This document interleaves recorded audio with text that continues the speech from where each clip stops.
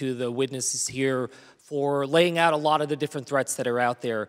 Since a lot of the things that were talked about have been raised already, I want to kind of come at this from a slightly different angle.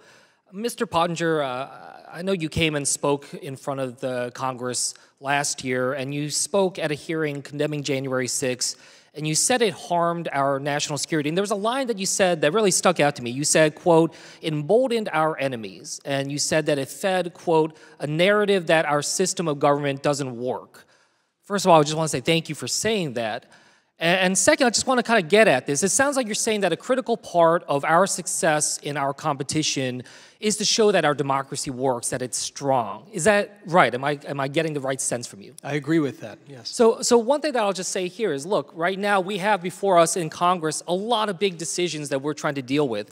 So I guess I would ask you, would you also say that if we in this room are not able to get our work together and solve some of these challenges, let's say that we end up defaulting on our national debt if we can't get this showdown on the debt ceiling done, would you also say that that would feed into a narrative that our system of government isn't working well? Well, I think that people understand that democracies are messy.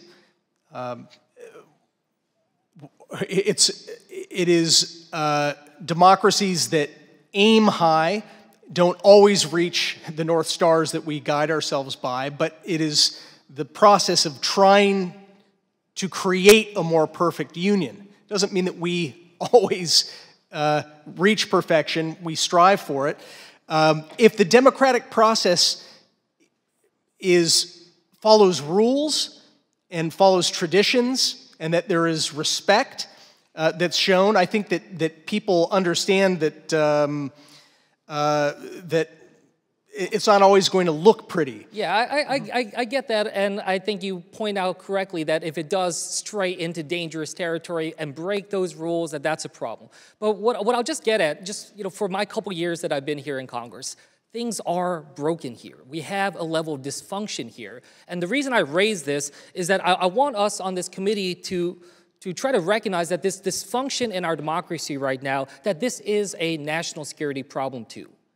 And that we have deep global consequences if we are not able to solve problems amongst ourselves. We are certainly not setting a good example for how democracies can go. And when we see some of the quotes that you raised earlier about China talking about Western decline, we got to make sure we're not feeding into that. We got to make sure we're not making it easy for them to do their job in terms of to spread that propaganda about our own country. So that's something that I just hope that we can meditate on and try to commit to ourselves, not only in this chamber and in this committee, but across our Congress, and recognizing that this isn't just a battle between two political parties.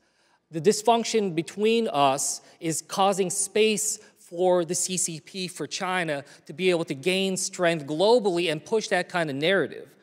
Mr. Pottinger, when you talk about China and some of the actions that are out there, I share concerns about the threats, but I will say that in the 6 principles that you outlined in your testimony, a lot of them felt to me very reactionary. I wanted to kind of give you an opportunity here because I thought Mr. Paul's comments were very strong here. That what was missing from your testimony was about these questions about investing in our own economy, about healing our democracy, about building the kind of coalition that we need. We cannot take on the CCP alone. So I just wanted you to kind of expand on this, and are those as central to those 6 points that you raised? Certainly they are. I think that our alliances and our example are one of the greatest assets that we have. And of course, during my time in office, I spent a massive amount of time cultivating and nurturing those alliances, and I think it's paid off very well. I think that the main thrust of what I was trying to get through with the testimony today was just to open people's eyes to the fact that right now the Chinese Communist Party is the protagonist because we've been complacent. And before we can seize the initiative, we have to react to the fact that our national interest has been deeply undermined over the course of the last quarter century. And you heard a lot of testimony about that tonight and saw some very good charts and graphics about that. I want us to take the initiative. First, we have to actually follow through and recognize that Xi Jinping is the protagonist, that we are not seeking a Cold War. One was already, has been waged against us for the last several years. And I don't relish a Cold War. I certainly don't want a hot one. I think that it's incumbent upon us to try to deter a hot war, now that we're already seeing proxy wars waged against our allies. And I'll close here, but I just want to say I agree with a lot of what's been said about addressing these threats that we're facing, about fixing the vulnerabilities within our own economy and our own country. But I just want to express that I really do believe that the defining factor that will shape how we fare in this competition very much comes from this idea of, will we as a country get our act together?